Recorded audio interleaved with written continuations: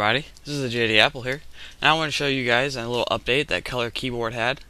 They have a lot more themes now, so you can choose from pink, black, matte, iMatte, MacBook Pro, silver MacBook, just a bunch of different kind of colors. I have black and yellow or yellow black on right now, and I think there's more that you can also add on to it, but it comes with a lot more now. And then you can also choose the pop-up key color. So like once you click it, it's going to be yellow or white or blue or whatever you want. So this is what mine looks like right now. And it's got the yellow, black and yellow kind of thing to it. And then my pop-up key is a yellow. And then if you do that, it's green and yellow or whatever. But yeah, just a bunch of new themes. I'll show you another one real quick.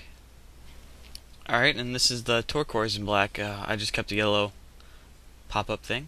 But yeah, just really neat colors, and there's a bunch out there. So you go in Cydia, just search Color Keyboard, and it is paid. You can get it free from a source. think I have another video in that up above.